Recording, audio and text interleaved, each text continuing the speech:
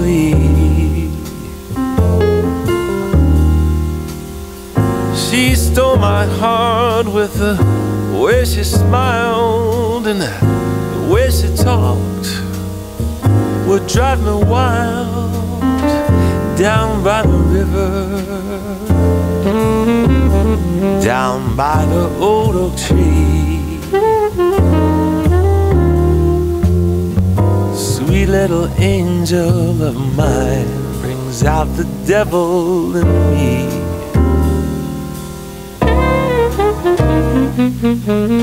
As time went by,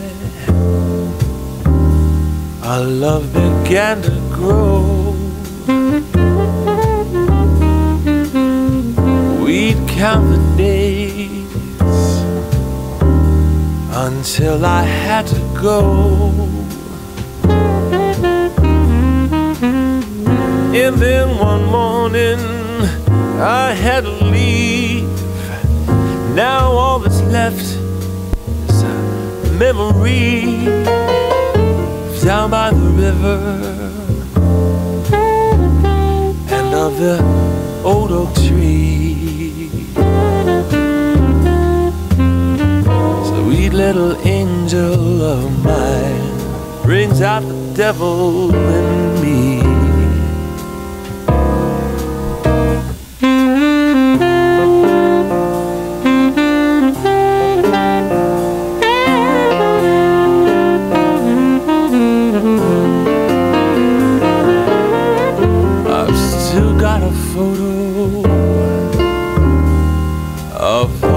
Bedroom wall.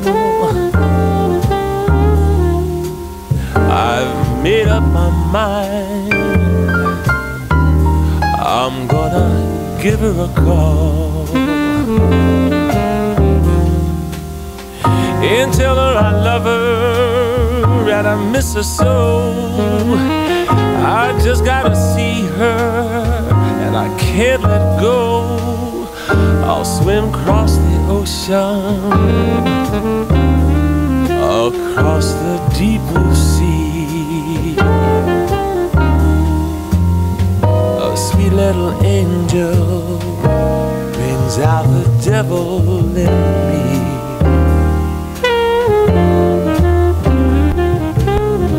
A sweet little angel brings out the devil in me.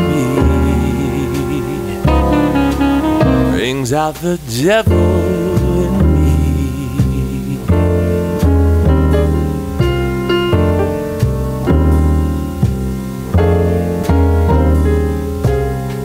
Once met a girl,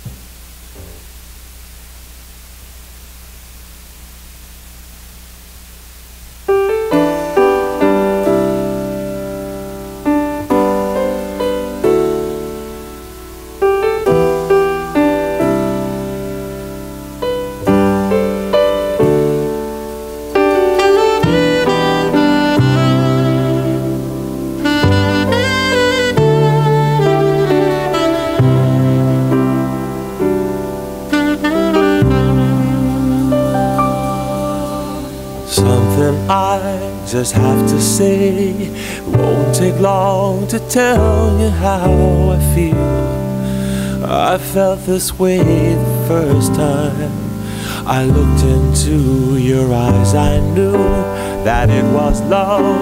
I knew you were the only one for me. From now until forever, with you I want to be with every night. We'll start our life together.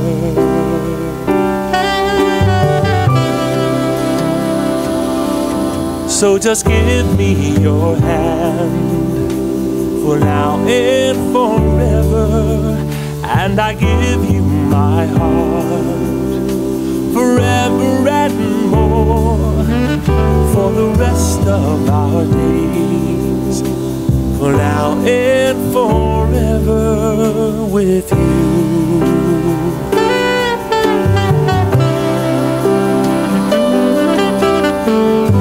Every time I think of you, I look into the future and I see the two of us together. No matter what may come our way, we will be standing side by side to see it through.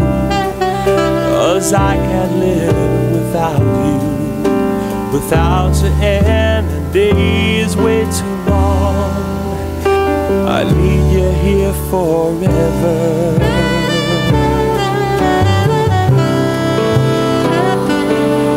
So just give me your hand for now and forever, and I give you my heart forever and more, for the rest of our days, for now and forever with you.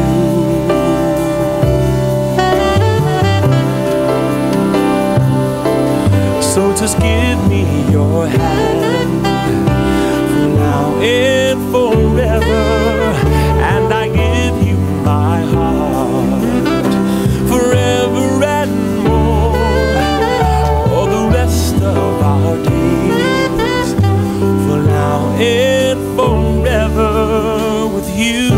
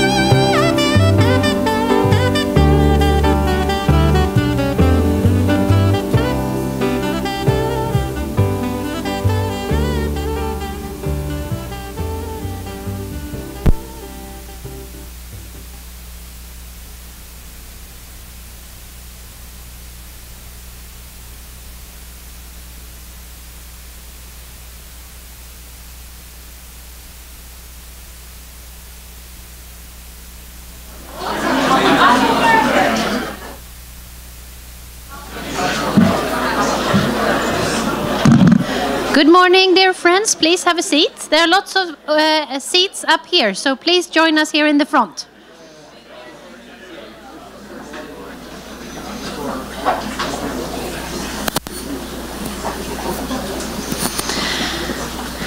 Good morning. Oh, sorry. Good morning, everyone. My name is Karin Olofsdotter. I am the Swedish ambassador to the United States. And I'm very honored to see that so many of you have taken the time on a more gray morning to come to our embassy to have interesting discussions on defense matters. If you haven't been to House of Sweden before, I will tell you in a non-Swedish way that we are extremely proud of this building. It's about 10 years old now, and it has really put us on the map in Washington, D.C. We use the facility for events like this, but also cultural events, music, etc. So you are all welcome here on the weekends for the exhibits we put on show in this hall. But we also have a great theme program that you can access on our website. So I really hope to see you here for more non-serious events as well. Today's event is part of a series that we have during the year. We will actually kickstart it today. It's called Swedish Footprints. Swedish Footprints is about how do we tackle the future and our past in a link, one could say. We celebrate 200 years of diplomatic relations with the United States this year. So we will both look back on our relationship over the years, and their defense cooperation, of course, is a very important, long-standing cooperation that we've had, but also look at future issues that are on the political agenda, both in the United States and Sweden. And that's, for instance, the future of work, life, etc. So we really hope, as I said before, to welcome you back to other events as well. So I'm extremely happy to welcome the Swedish Defence Commission here today. The Defence Commission is appointed by the Swedish government to prepare next year's defence bill. And it's a group of parliamentarians comprising the 8 different parties that are represented in the Swedish parliament. So it's really across the aisle group. They are visiting Washington and New York, where they were before, to pick the brains of people like you and other partners on where is the US going when it comes to defense and security, and what could cooperation look like in the future. So they, of course, conduct their analysis and discussions against the background of a rearming Russia and higher tensions in our region. Of course, the Russian aggression against Georgia and the Ukraine is a challenge to the existing European security order, which is something we, of course, take extremely seriously. So we must all ensure that we are prepared to handle future consequences of conflict in our region, and that we are sufficiently equipped to do that. So over the last years in Sweden, we have increased our spending on defense, we have modernized our equipment and increased our training and exercise activities. We are also deepening our defense cooperation with NATO and bilaterally with our neighbors, as well as with the United States. And at the same time, it has become clear to us that the preparedness of our civil society to meet the challenges of a conflict must be improved. We were just talking about the bathtub here, the chairman of the commission and I. I remember when I was a child, you know, when we still had telephone books, the first pages were like, in case of crisis, fill your bathtub with water. And of course, as I was a child, I thought that sounded very disgusting. And luckily, we never had to do it. But we had, the civil society in that time had a more, I think, a greater awareness of what we as civilians must do in an event of crisis. So the Commission has presented a report in December last year on how do we do this in the future? How do we raise the awareness again and the concept of total defense with the general public in Sweden? Sweden and the United States has a long-standing, close and fruitful cooperation on civilian crisis management, actually. And the area of civil defense, I am sure, will present us with an equally interesting field of cooperation. So I am therefore extremely happy to welcome this fine group of parliamentarians to Washington and to the House of Sweden, as well as the rest of you. And it's with great anticipation I'm looking forward to an extension of the friendship that we have between each other. And today's event we do in collaboration with the Atlantic Council, which is a very dear and important partner to my embassy. So it's with great pleasure I welcome Magnus Nordeman, there you are, of the Atlantic Council. Thank you.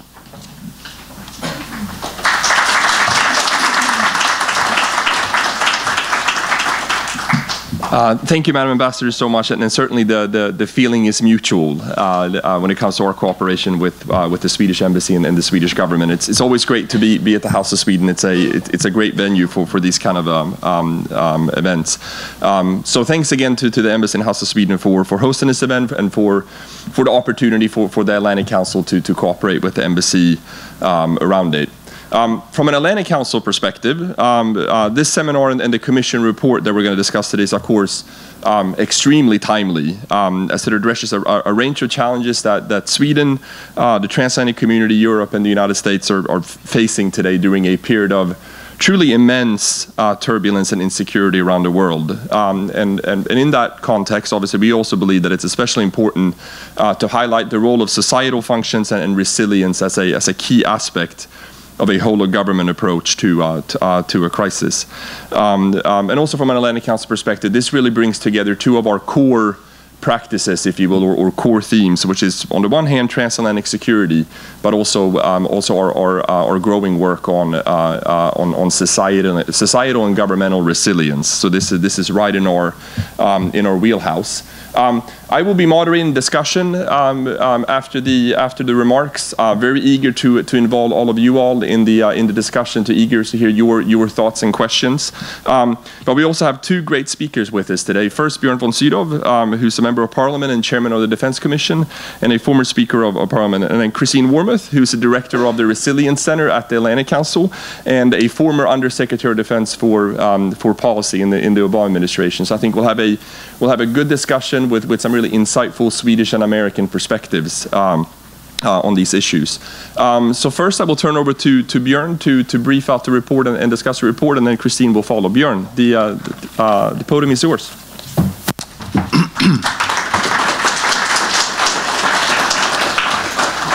Ladies and gentlemen, as chairman of the Swedish Defence Commission, it's a great honor for me to speak in front of such a distinguished audience. I really appreciate all the hard work made by the embassy here in Washington in preparing the program for our visit and hosting this seminar. We arrived here by train from New York Tuesday, and where in New York we had a very interesting meetings with the representatives of the United Nations structures. We will be here until Friday, and we have an excellent program with a lot of meetings and seminars to look forward to. And this visit will provide us with important and valuable insights informing our coming work. Today, I will give you a briefing about the work of our Commission, focusing on our report Resilience, as was told.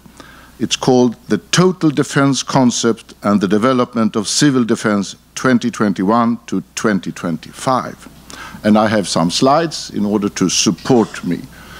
So I hope for next there. We'll see how it works out. Yeah, there we go.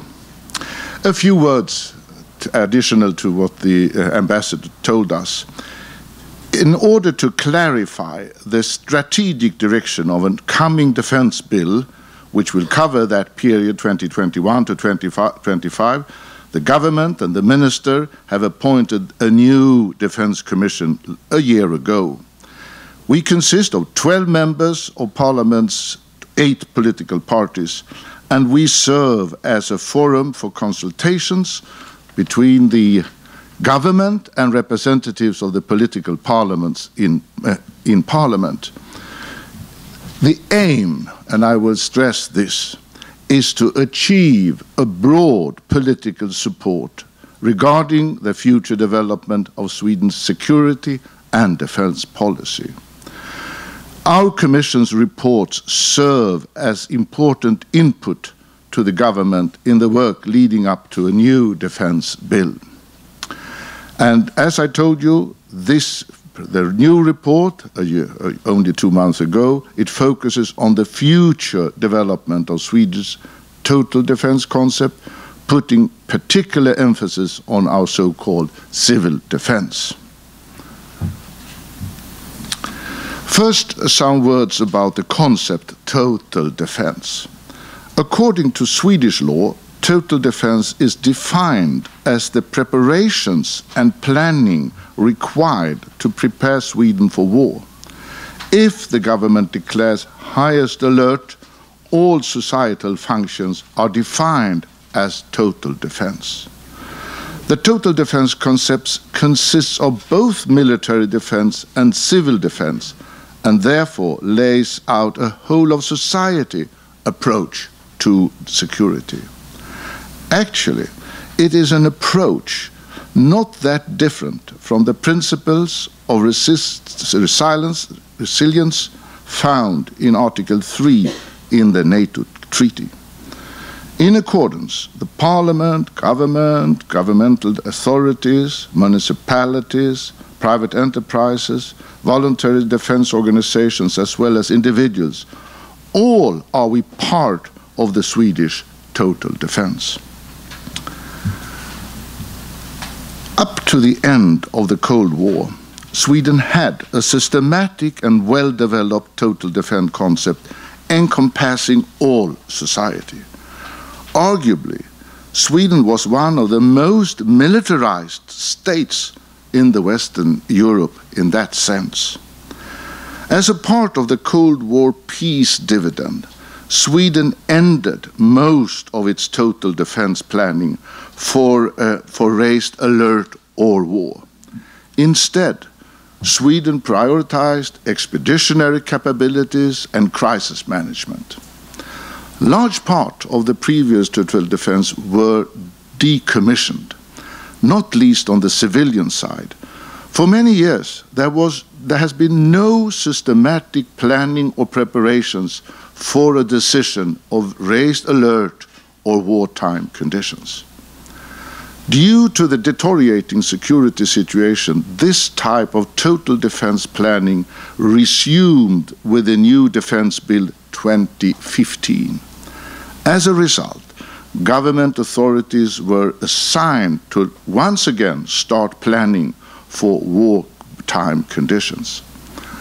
However, up until now, there has been limited strategic direction or defined ambitions in these planning efforts. Present Swedish defense policy focuses on two parts.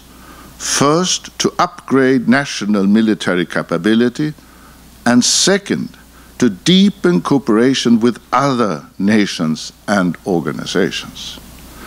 When it comes to upgrading our national military capability, Sweden is once again focusing on increasing the ability to resist and counter an armed attack against our territory. Last year, a decision was made to reactivate conscription.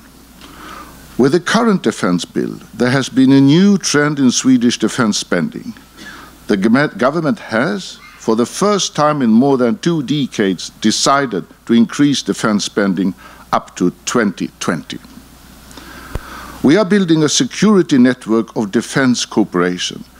Sweden has a special and long-standing relationship with Finland. We now plan for joint actions in peacetime as well as in crisis or war, if we so decide. We also work closely with the Nordic and Baltic countries, as well as with the US, the UK, Poland, and Germany. We cooperate within the framework of the European Union and the United Nations. We are also privileged partners to NATO within the Enhanced Opportunities Programme.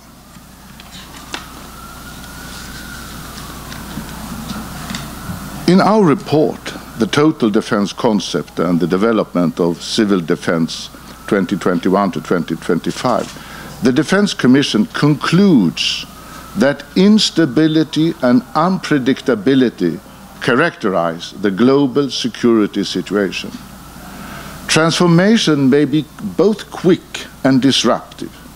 This makes it unusually hard to foresee what the future may be. Russia challenges the established security order and works deliberately to augment its great power status. Russia wants increased room for maneuver and less so for small states. That challenges the rule-based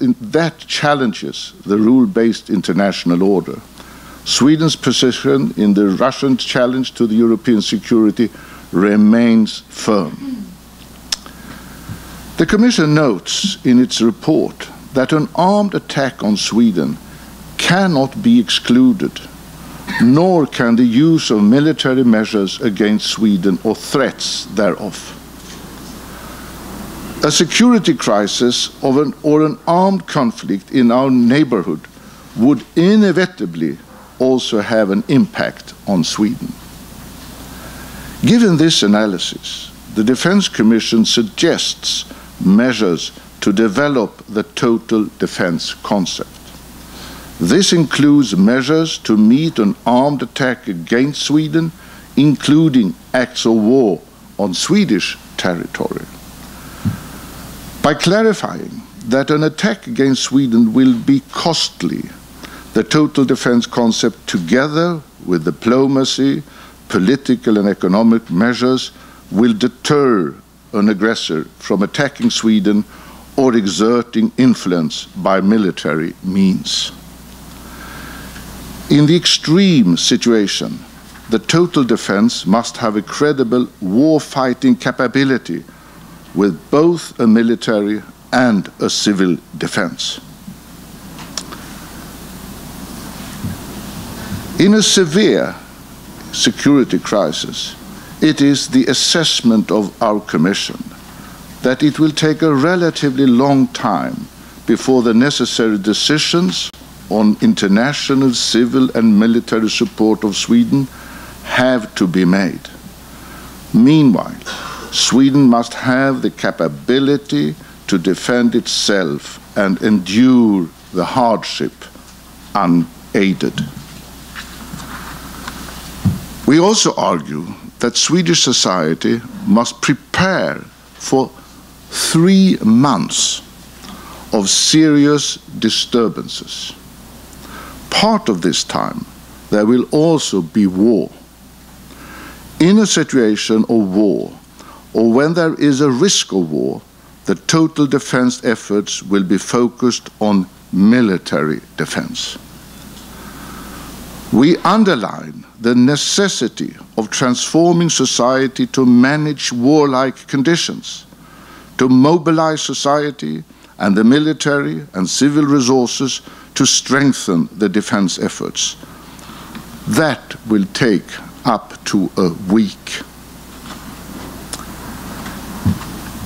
In mounting a credible defense, the willingness to defend the country and having support from the people in the defense efforts are key factors for success. Residents and decision makers alike must be aware of what wartime conditions require of them. Awareness is necessary to withstand the initial shock and resist of an attack. In the report, the Commission underlines that the individual has a responsibility in a crisis of war and suggests that each individual should have a preparedness to manage his or her basic provisions for a week without public support. So what are then the challenges we stand for in practical terms? Over the last decades, Sweden has, like many other countries, gone through a considerable societal change.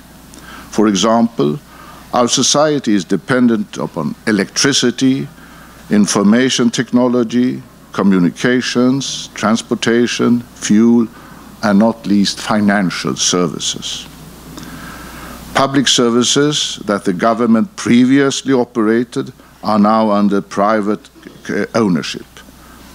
These changes are important preconditions when resuming Swedish to total defense planning.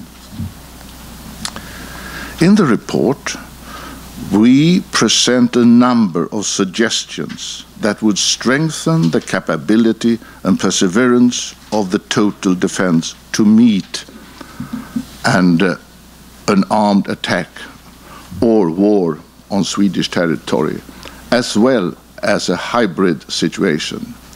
The suggestions will also strengthen crisis preparedness efforts in peacetime. Some of the areas and functions covered in the report are, and here is a long range of items. I will not necessarily read them all, but I will go into some examples from our report. We argue that securing necessary and reasonable access to food, potable water, energy, and pharmaceuticals is crucial for the total defense capability in a security crisis or war. Sweden has to secure access to critical resources. Priority has to be given to goods and services necessary for survival and for the basic functionality of society. In order to manage and diminish the hardships of civilians in case of an armed attack, the Commission deems that plans have to be prepared and resources committed in peacetime for civil defense, including shelters and plans for evacuation of particular areas in the country. We find that the capability of the Swedish healthcare system to transition from regular operations to caring for mass casualties needs to be strengthened considerably. In an armed attack, the supply of electricity will most likely be severely limited. Emergency power solutions in order to secure supply of electricity will be a very important measure. All in all, I think it's fair to say that the suggestions in our report amounts to a societal reform.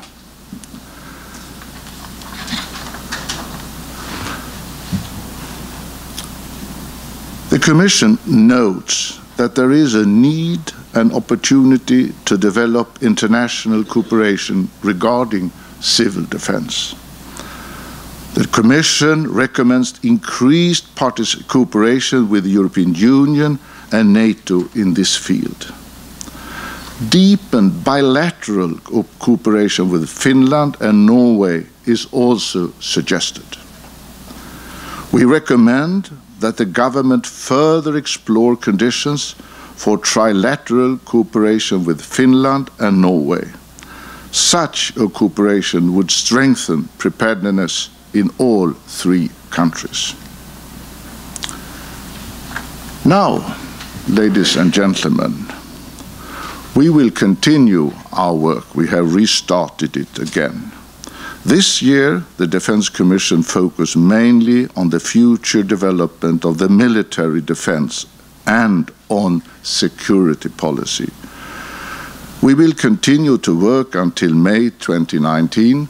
However, there will be a period of less work between summer and early autumn this year because we have national elections in September.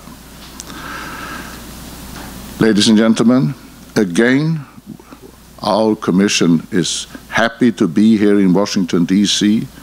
This visit will provide us with new insights and thoughts of high relevance for our coming work. That concludes my briefing, and I give the floor to the moderator to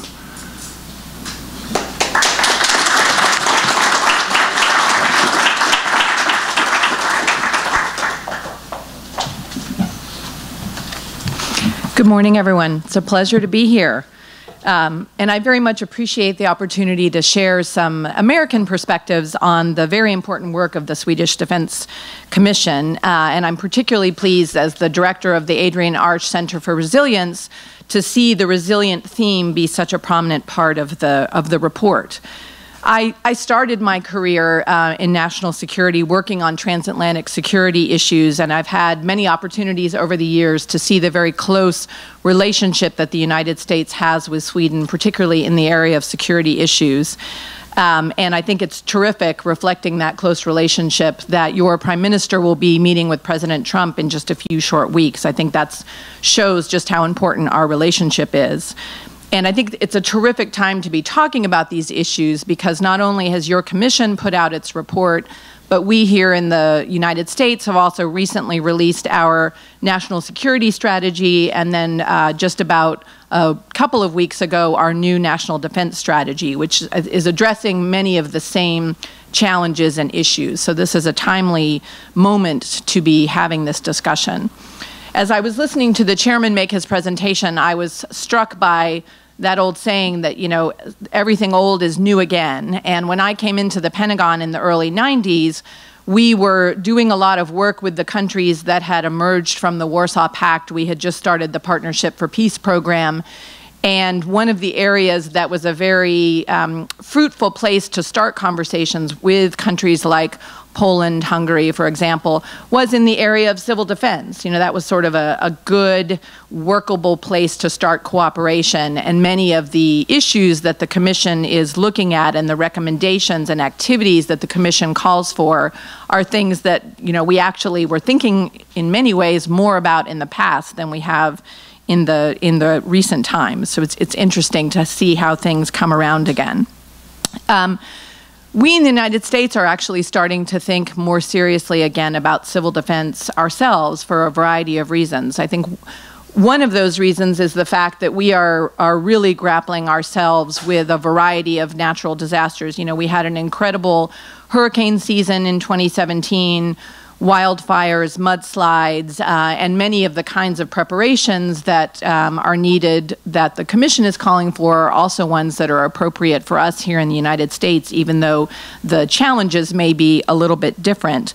And then I think, frankly, sadly, the other reason that we are starting to think more about this here in the United States is the concern that many Americans feel about the instability on the Korean Peninsula and the fact that the North Koreans are clearly getting very close to having the capability to strike the United States with an ICBM. And that, you know, witnessed by the false alert in Hawaii not too long ago, that is causing Americans to start thinking about things like what to do in that situation in a way that we haven't had to do for a very long time.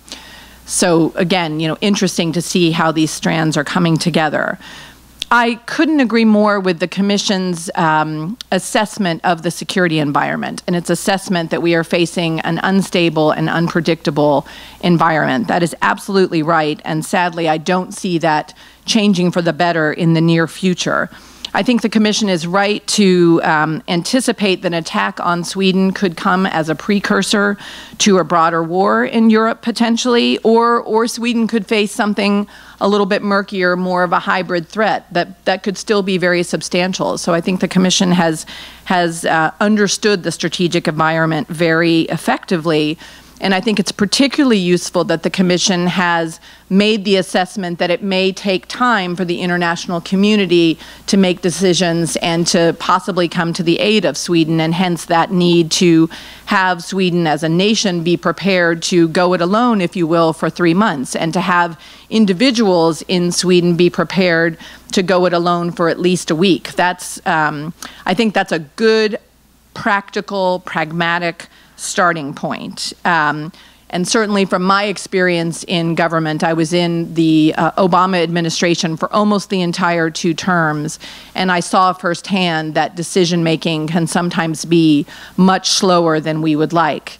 And particularly when policymakers are facing complicated, murky geostrategic threats, that decision-making can get slowed down even more. So I think your planning is just right, and I think as the report mentions, you know, what used to be unthinkable is no longer unthinkable. The kinds of threats I think that the Commission is anticipating may well be unlikely, but that is not the same as unthinkable. And I think recent events in the last few years have made that very plain. And in the Defense Department, where I've spent most of my career, we are trained that it's important to do prudent planning and to look at capabilities and to plan accordingly. So I think the work that you're doing is very important. I grew up in the South, and we have a saying there that says, God helps those who help themselves. And I think this is very much along the lines of what you all are doing. I wanted to talk a little bit about a couple of observations I have on the Commission's report. And one of the themes that I saw running through the Commission's report is the need to instill what I would call a culture of preparedness in your public. And I see that, frankly, as the biggest challenge for what you all are trying to undertake. It can be very hard, particularly in this day and age, to get our publics to take these kinds of challenges seriously. It's been a very long time since, you know, the Swedes or the Americans have had to think seriously about this. I grew up in the 70s and 80s during the Cold War, and we would occasionally do a drill. You know, I look back, I remember in elementary school, we would do nuclear drills where we would get under our desks. And looking back on that, I think, for heaven's sakes, you know, what good would have getting under our desks have done if God forbid, a nuclear weapon had hit Texas, where I grew up. So, you know, the kind of planning we did wasn't very serious, but at least it was something that we did as a community. And I think, you know, we're going to have to rebuild with our publics this sense of being prepared and taking care of ourselves. And I think the plan that you all have to distribute pamphlets to your entire population that lay out some of the tasks and expectations that the government has for them is a good starting point, but I think it's going to be a very long road to develop that culture of preparedness. And indicative of that, our emergency management agency here in the United States, the Federal Emergency Management Agency, which we call FEMA, has just come out with a new strategic plan that has 3 pillars, and one of the first pillar is developing a culture of preparedness here in the United States. And I think FEMA is realizing, again, coming out of a difficult hurricane season in particular, that we still have not figured out how to convince our publics to take care of themselves. And I'm guilty of that myself, frankly. I've grown up in sort of the Homeland Security, national security community. I ought to know better, but in all honesty, I live in a part of the country that has hurricanes, but I don't have what we call a go bag in the trunk of my car, for example. I certainly don't have a week's worth of bottled water and dried foods to take care of my family. And I'm someone who should know better. So shame on me, but it's just indicative, I think, of the challenge that we faced in terms of persuading our publics.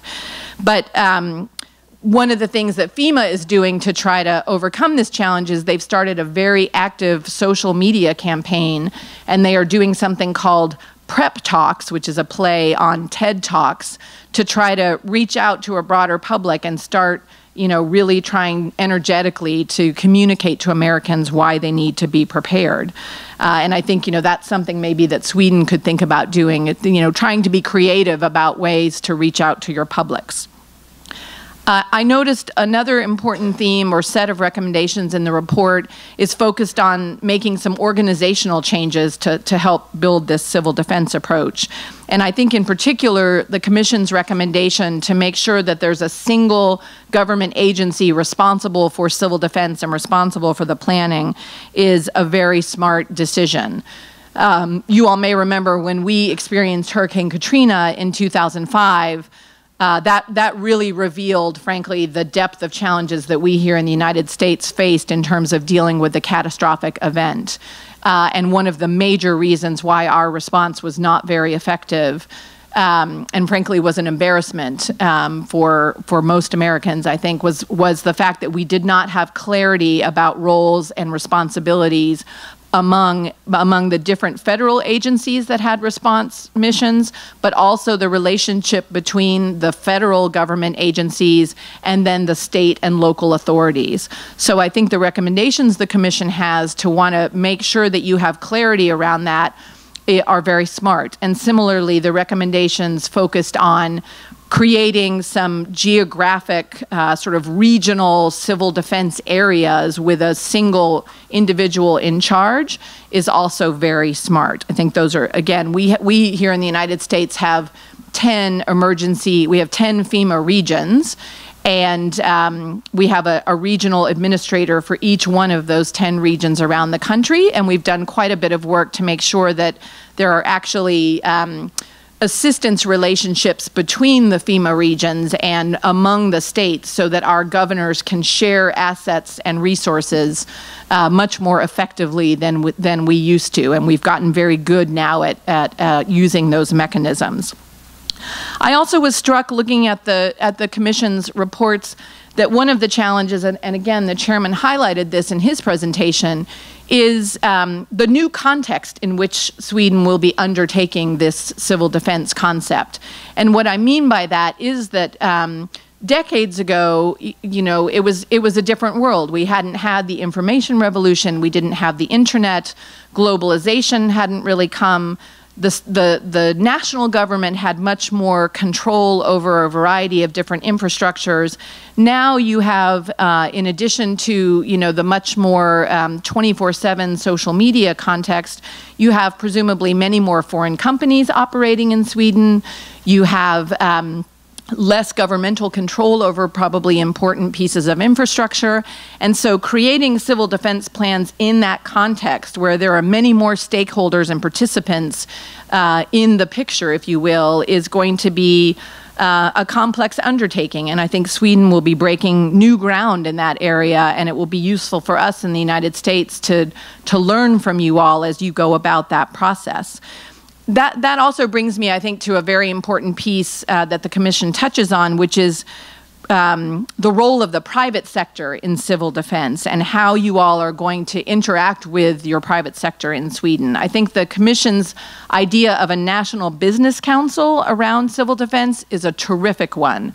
The private sector can be an incredible source of, obviously, resources, but also innovation and creativity. And I think having a formal organization that allows your government to have a mechanism to reach out to your private industries is a very smart move, and frankly, something that we may well want to look at. We certainly have many different ways to interact with the private sector here in the U.S. We have the Chamber of Commerce. There are a variety of different trade associations.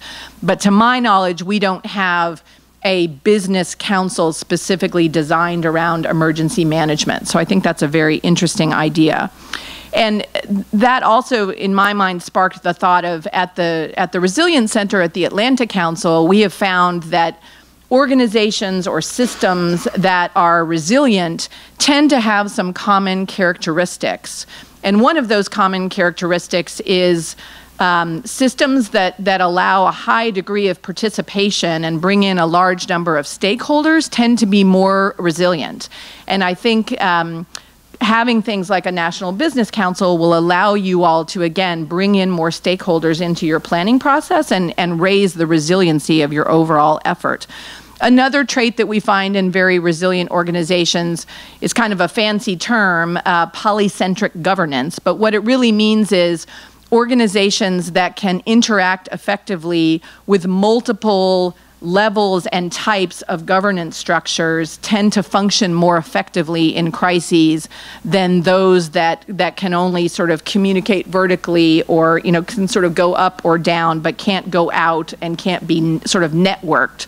So I think thinking, as you all undertake this important work, thinking about how you can have a set of structures that allow relationships and participation at a variety of different levels will be something that will, again, help you be more resilient overall. I just thought I would finish up by offering, again, how important it is that I think the Commission has undertaken this work and how prudent you all are in the recommendations you put forward. We're living in a very challenging time, and there's a lot of uncertainty in the international community. I was struck looking at the various discussions that took place in Munich last week at how much uncertainty there is and how much fragility there seems to be in the liberal world order right now.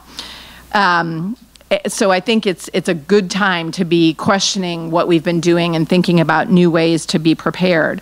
And I know there's been an increasing level of discussion in Sweden about the issue of NATO membership.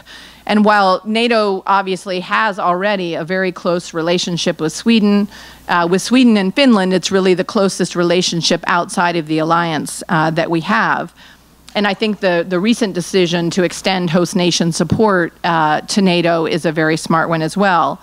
But I would note, as someone, again, coming out of our national security establishment here, that partnership is not the same thing as membership. And going back to something I said at the outset, I have been struck in war games, for example, that I've participated in since leaving government, at how slow sometimes our decision-making seems to be, even in the context, frankly, of the NATO alliance. And even in games I've been a part of where a nation has invoked Article 5 and we're playing out a scenario where the alliance as a whole is determining how to act. So, and again, I think in a crisis situation where the stakes are very high, but there may be a lot of uncertainty and murkiness, it's going to take time for NATO to figure out how to act. And that's just, amongst the alliance itself, not to mention coming to the aid of countries that are outside of the alliance.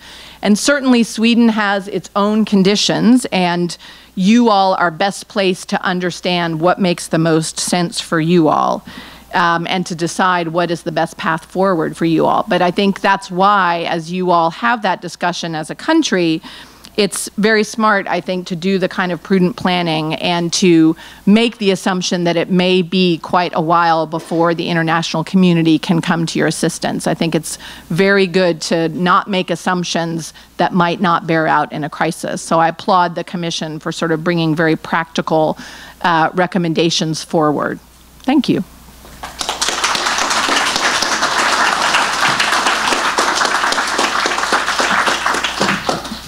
Thanks to both Björn and Christine. We're about to launch into Q&A that I'm eager to get to. But I don't want to let the Commission off the hook just yet.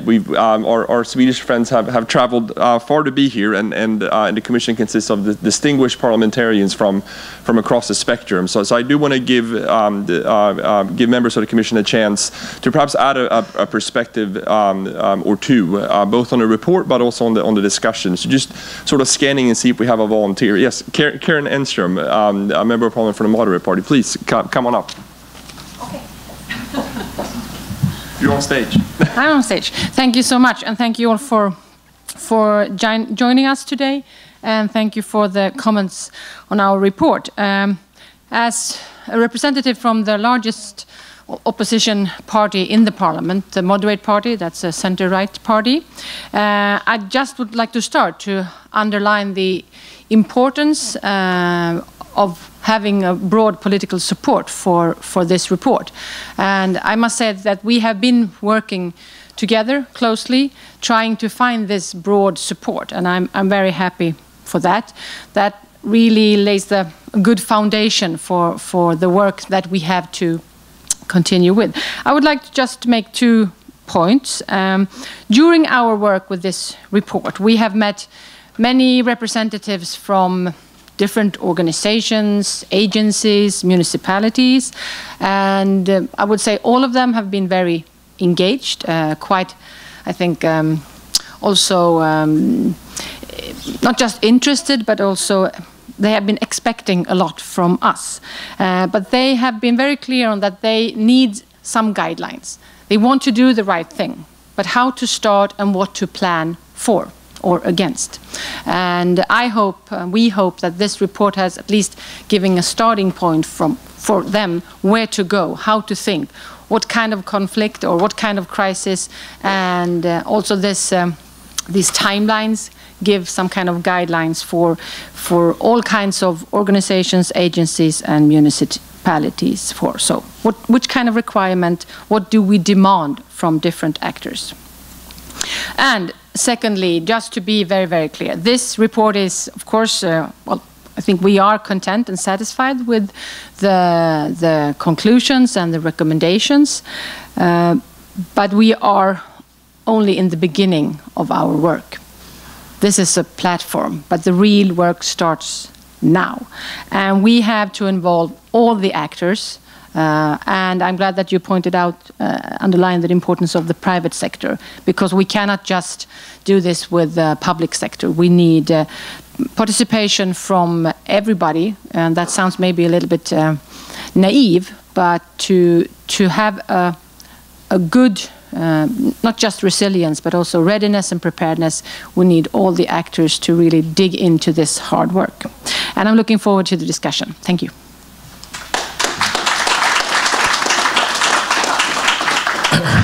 Thank you so much. So I think we have about 30 minutes or so, or a bit more for Q&A. I'm going to launch off with a question or two on my own, and then leave it open to the audience. Björn, let's start with you. So war in Europe was really unthinkable just a few years ago, but here we are, and you have a report with a sometimes dire message about that Swedes need to get used to thinking about crisis, to prepare for war, and perhaps exist under a period of time in stressful situations. How is the public in Sweden reacting to this message, and are they receptive to some of these conclusions? Yeah, thank you for that question. Of course, it's very vital. And when we presented this a few days before Christmas, we found in traditional media, rather, I would say, almost everywhere, a narrative, like you said. Only 20 years ago, it was completely different. Now we have to adopt to the new challenge, the return to our instability in our part of the world. And on social media, where everything can go, it was also interesting to note, if my staff told me that, looking at it from a helicopter view, yes, the basic attitudes were positive also on social media. And the spokespeople for various organizations, we had an annual meeting in the mountains in January, middle of January. And as a matter of fact, when the whole commission introduced the concrete proposals, there was no one arguing against and no one really criticizing anything. And I would add, I had some worries that the Swedish cultural climate since many decades is a climate where you make fun of things that you dislike. You don't necessarily take a clear, aggressive standpoint against, but you ridiculize what you think is unwise or out of the realistic situation. So I was afraid in some instances that that would occur, that some of our, at least national famous humorists will take use of our presentation.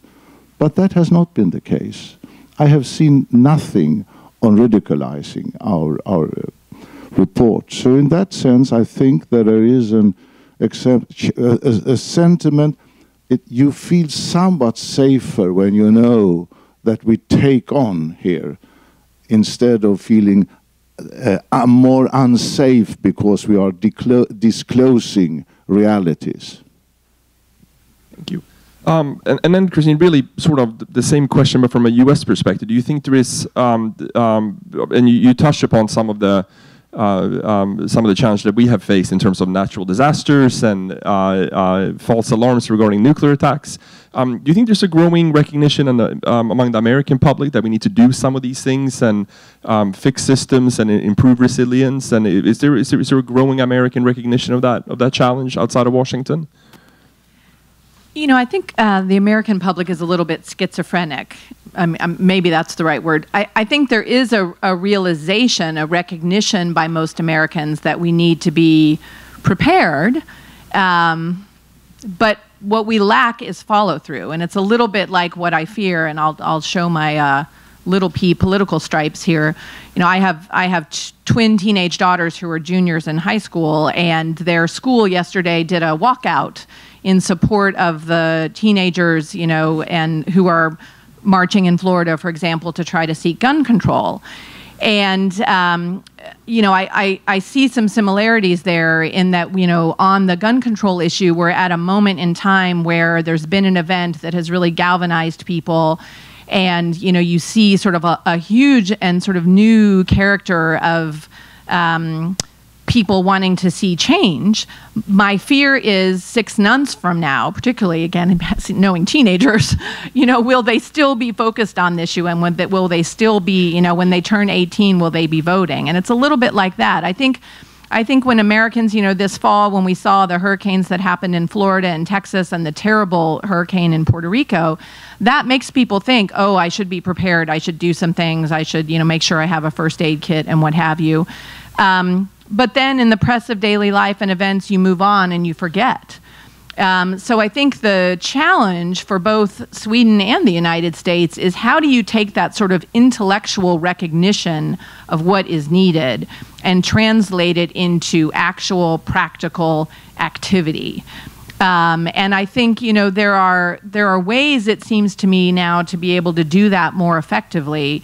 You know, in the days of sort of Amazon, where you can get practically anything you want online, we need to probably emphasize to our publics that putting together, you know, a preparedness package, if you will, doesn't require 5 years ago. 5 years ago, you would have had to go to 10 different stores to get the duct tape and the plastic and the first aid kits and all those things. Now you can just order it online. So, we should be able to do this in 10 minutes. And I think, making it as easy as possible for our citizens to take those steps is the piece that we need to really work on. That's my view. All right, now we want to involve all of you all. So let's live by 3 simple rules. First, state your name and affiliation before asking a question. Wait for the mic. I see we have mic runners here. And then last but certainly not least, make sure it's a question rather than just a statement. So please, yes, here to my left. Thank you very much. My name is Cornelia Weiss. I'm a colonel in the U.S. military. I'm here today in my private capacity. And I am curious as to how the Swedish, Mr. Chairman, how the Swedish feminist foreign policy informs the total defense concept. Tack så mycket.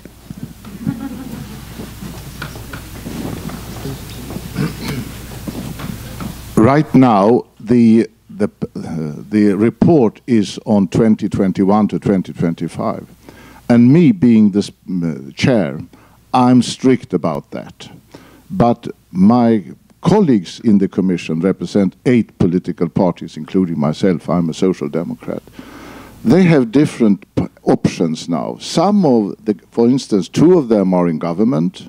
1 of them is supporting government in budgets. 2 of in the opposition are supporting government and implementing the ongoing strategy. And some of the parties are opposition in traditional ways. I mean, they have all various means in order to alert the government and indirectly also other authorities of implementing stepwise, previous than the formal report. That is up for parliamentary individual. The parties can choose ways of bringing these issues more rapid or less rapid to occur. That is the situation. But I have found also that speaking with people in the country, for instance, I was seated last Friday with a lady who is deputy chair in one of our big hospitals in the western part. She has said, I read about this. What's going to happen? And I told them about the same as I tell you. But I also said, but you being a responsible representative, you can also initiate in your board preparations. You can start immediately, bring it up in your board and tell them that this hospital has to find a policy that facilitates a turnover in case of that we have large numbers of people in serious trauma conditions and so on. And we'll see what happens. And I also met others who feel that they can bring up, they have got the ideas in the report, they have political or civil citizen responsibility to bring up things. So that's the thing. It will be we are, of course, a top-bottom report, but it seems that there will be a bottom-up process now. All right, all the way in the back, behind you there. Yeah, there, by the coffee stand. Tack, Magnus. Melissa Hirsch, Strategy and Risk Consultant and Research Associate with ASU's Center for Emergency Management and Homeland Security. So I think, Björn, this is for you mostly in the Commission. Under Sweden's concept of total defense, events that are characterized as hybrid in nature, but not yet attributed because the forensics haven't been done, how is the response authority determined in the moment when response is actually required? Let's say it's against critical infrastructure, but not against military assets.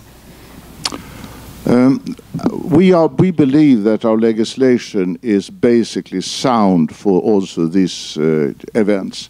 And we were told by a briefing last week that, we had a terrorist attack a year ago in the center of Stockholm.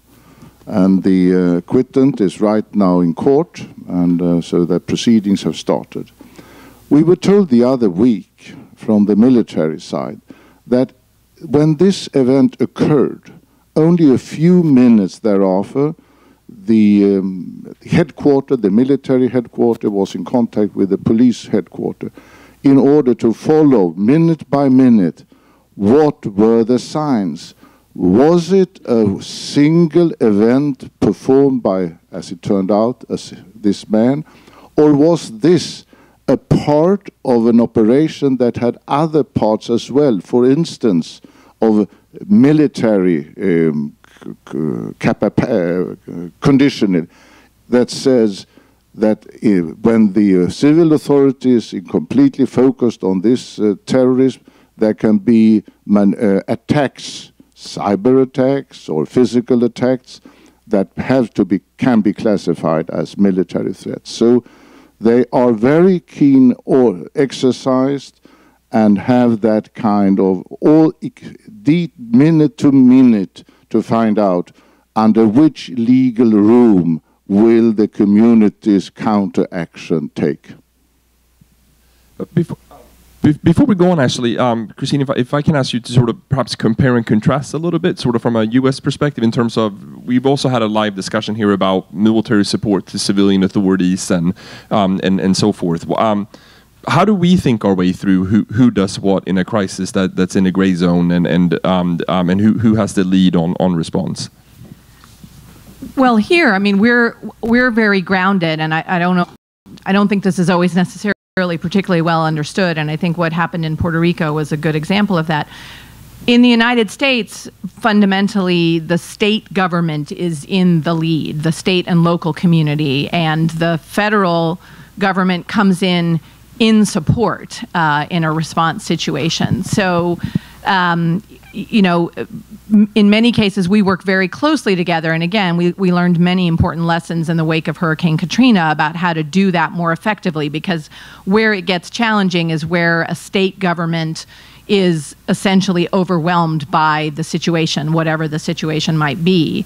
And that was certainly the case, for example, in Puerto Rico, which is, you know, a territory of the United States. The state or the territorial government there, if you will, was essentially overwhelmed. And the federal government had to come in and really provide, you know, a very substantial level of assistance. But the legal framework here in the United States is very much based on state governors are in charge, and they place requests to the federal government through FEMA, and on the DoD side, it's through what we call defense coordinating officials. We have a DCO in each of the FEMA regions then they are essentially liaisons to help the Department of Defense understand what the requirements are at the state level that are most needed. So that's sort of how we work on it. But I do think the cyber challenges, you know, are a new area. And again, I think that's going to be one of the biggest challenges for Sweden and the United States. And that's another area where I think we in the U.S.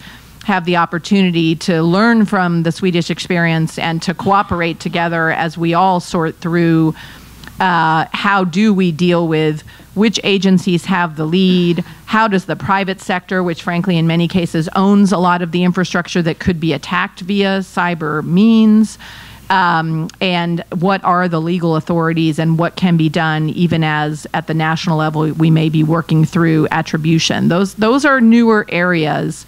And I was in government when we had the North Korean attacks on Sony, and I saw firsthand how the challenges from a policy perspective of how do we work through that. It was sort of terra incognita at that point. Steve Lanning there on our left. Thank you. Hi, Steve Flanagan from RAND Corporation. I have a question really directed to Chairman von Sydow mainly, but I'd be interested in Christine's perspective on this as well. You noted the importance of enhancing, or the Commission concluded the need to enhance linkages between NATO and the EU as well as other countries in the region, and also better integration of civil and military authorities in dealing with crisis management. I wondered if we could draw you out a little bit about what were some of the key shortcomings you found in particularly the linkages between NATO and EU crisis assessment and response efforts, and how Sweden is linked into those, and also whether you made any specific recommendations about how those could be best improved. Thank you very much.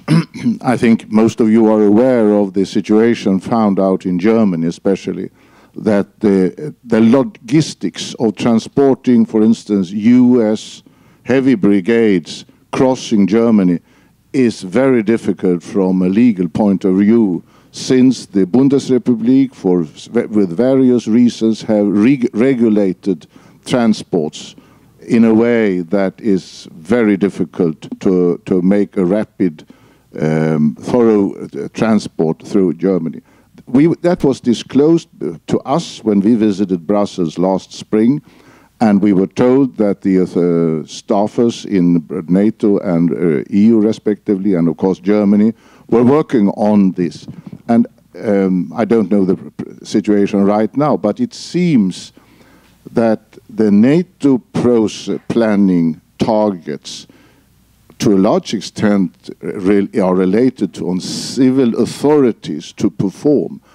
It's difficult for NATO or defense ministries to order these civilian authorities to take up the NATO conclusions. And the EU, to us, seem to try to not complicate things further on, but using the NATO Target 7, I think they were targets. But one cannot avoid the conclusion that the international obligations of the two organizations can complicate the issue for an individual member state. And we are aware of that, and we have not made all our questions to the European Union for next, when we are going to discuss the military components in the defense. That we have to do. What will happen with the internal market in case of one membership is in a war situation? Will the overall internal market, will it still work? I mean, crossing the borders, or humans, capital, goods, etc. Will that function? And there is no clear-cut answer from the EU part on that side. However, it seems to me that they understand each other in Brussels. Any others? Please, here in the third row. Good morning, Sanjin Choi, Langham Partners. Can I follow up what Ms. Christine Wormuth said about partnership is not same as a membership? Dr. von Sydow, you mentioned about a little bit touch upon the issues about NATO membership. So could you able to tell me, A, what is the current status of Swedish parliamentarians' views on host nations? And because my understanding is your party is not quite keen on it. And B, what are the current status of Swedish parliamentarians' views, our party's views on NATO membership? Because current government, Social Democrats, Greens, rely on the left and the Democrat parties, which is opposing it. So I would be interested in your views and upcoming election result as well. Thank you. Thank you. The situation is that the two parties in government, Social Democrats and the Green, are not favoring membership. The same goes with the left party, who is involved basically on budgets with the government. And the Swedish Democrats, which were introduced to Parliament in 2010, and is a party with about 13, 14, 15% of the votes due to the service, are also disfavoring membership.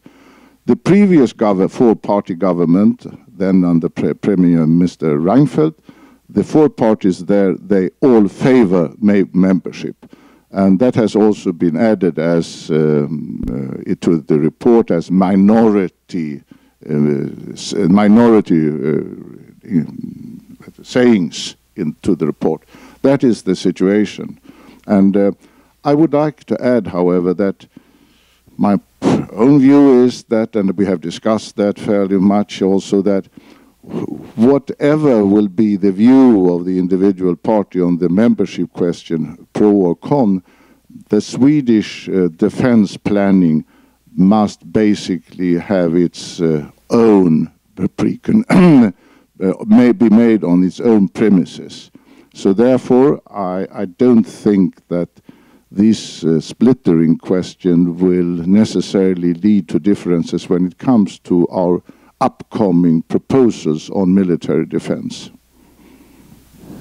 But just as a point of clarification, it's about Sweden's partnership with NATO and the host nation support agreement. As I understand, there's broad parliamentary agreement around those two components of partnership. Yes, if I think there were votes against it in Parliament, but there was a substantial majority in favor of it. I look at my colleagues, and they seem to give me an accept. That was understood by me rightly. So thank you, Magnus, for bringing this into clarity as well. I thought I saw, please, the left flank is really active today. Nothing from the right. Sure, Byron Callan, Capital Alpha Partners. I wonder if you can talk about the price or cost of this. I recognize that this report is just the start of a process, but is there a substantial cost that will have to be borne by the public? Or do you provide incentives from a government standpoint, and does this compete with more traditional national security spending for the armed forces? Thank you for the question. Yes, there is a bill upon it, and it's around 4 billion Swedish krona. That is about $2 billion US dollars. Is that correct? 500. Yeah, 500. And it has to be balanced with the upcoming report on military defense, and the Minister of Finance wants all our estimates to be finally balanced between each other. And that was to some extent the case during the Cold War. The civil defense components, if I remember rightly, they were around 10, 12, 14% of the total defense. If that will be the consequence now, it's difficult for me to say. But you are right that you have to have them viewed as in one hat. And I would add, however, that we also argue that a well-developed total defense, including its civil components, it is also to be understood as a deterrent to an aggressor. An aggressor must take note of, for instance, the discussion here when I refer to that, yes, our report was widely accepted in Sweden. There was no really arguing against it. So the potential aggressor must understand that when it is implemented, the threshold will be higher for the aggressor to when they make their planning for the military resources, the political costs, and so on, or financial strains, etc., etc. So one must not only view civil defense in a humanitarian view, one must also look upon it as a part of fundamentals. Thank you. So, before we move on, just again in this sort of compare and contrast approach, and obviously we here don't have an equivalent Defense Commission report and so on and so forth, but thinking about resilience more broadly, what should that cost? And is that a cost that should be borne by taxpayers alone, or is it an element where we also get the private sector to pick up some of these things? I mean, sort of how do you think about the costs that are imposed to make a society resilient, either for civilian crisis or a military crisis? I think the way I would try to frame it here in the United States, but I think it's equally applicable to Sweden, is the sort of an ounce of prevention is worth a pound of cure. And investments in investments in activities that build resilience, whether it's in the civil defense context or in other contexts, are good investments because they lower the costs of recovery on the back end of events. And if you're able to sort of build in resilience up front, again, it saves you money, I think, down the road in terms of the cleanup, if you will, that you have to do when something bad happens. I mean, that's very much, I think, the case we've been trying to make. For example, there's been quite a bit of talk here in the United States about the need to reinvest in our infrastructure, roads, airports, bridges, what have you. The Trump administration has recently come out with a proposal for how to do that. And part of what we've been trying to infuse into that conversation is, as municipalities start thinking about how to rebuild bridges, how to redo airports, think about making investments that take into account severe weather issues, that take into account climate change, because that is inevitable. And making investments now so that infrastructure we build is able to take that into account is the smart way to go about it. And I think it's the same kind of idea in the civil defense context. I think of it also as Secretary Mattis was quoted a couple of years ago before he became the secretary as saying that if we don't invest in the State Department and in our diplomats, then that means he has to buy more ammunition. It's sort of the same idea. Finally, the right wakes up, or at least my right. Hello, my name is Mary Nippert. I'm the Honorary Consul of Estonia, and I was wondering, with regards to the defense talking about international cooperations, there's repeated mention of cooperations with Finland and Norway, but what about, especially going back to basically the in for a penny, in for a pound, what about cooperations with the Baltics and Estonia and Latvia and Lithuania? Thank you very much. And as a matter of fact, myself and the Secretary General of the Commission, we were to Tallinn 3 weeks ago, and I made about the same briefing in the presence of the Defense Minister, an old colleague of mine. And we are definitely interested in further elaborating the collaboration and also encouraging Estonia, Latvia, and Lithuania to collaborate more between themselves on these matters. And so it ended up into that we will take further, we will recommend. The Commission is not an executive, but our counterparts in Estonia were executive politicians and higher officials, that yes, we are open for initiatives in this area. I think we have time for one or two more before we close out. Any willing volunteers? All right. Well, let me end with a question then to Christine, and it goes on this cooperation theme that obviously, and I think it's been highlighted already, that Sweden is growing its defense relationship with the United States in exercises, in presence, in planning, and so on. But looking at this total defense concept, from your perspective as a former senior DoD official, anything that stands out to you as particular areas where there could be fruitful cooperation between the United States and Sweden? I think the area that actually stands out to me the most, there's already excellent dialogues that go on between Sweden and the Department of Defense. And I think we'll want to make sure that conversation stays invigorated as we think about sort of potential crisis scenarios. But the area I see for potentially really fruitful cooperation is in the area of cybersecurity and thinking about how do we secure our infrastructure, Swedish and the United States. How do we secure that infrastructure against cyber attacks? How do we secure our military networks? How do we plan to be able to communicate and exercise command and control in the event that potentially our communication systems are taken down by a cyber attack? I think there's much to be learned in terms of which agencies, again, have the lead, who has responsibility for protecting civilian infrastructure versus military infrastructure. These are a lot of issues that are still being, thought through, certainly in our military. And I think, the Commission report highlighted the importance of the cyber aspect of the civil defense. And I think that's something where we could really learn a lot and cooperate fruitfully together. Great. So with that, I think that's pretty much a wrap, and all the remains are the thank you. So first, a thank you to our speakers. I thank you to the audience and for the great questions. Good to see so many folks come out for this, and obviously a huge thank you to the House of Sweden, the Swedish Embassy for hosting. So thanks all around. Farewell, and see you next time.